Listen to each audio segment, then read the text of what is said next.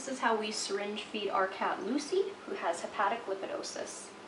I fill up some syringes with food, and I actually mix her medicine in with the food as well, makes it easier for her to take.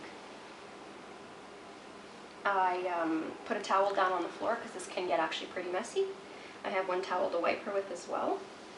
I back her into a corner. It seems to make her feel a little bit more safe. And then when it comes to the actual feeding, I push her a little bit away from me actually, because it's easier for me to see in there.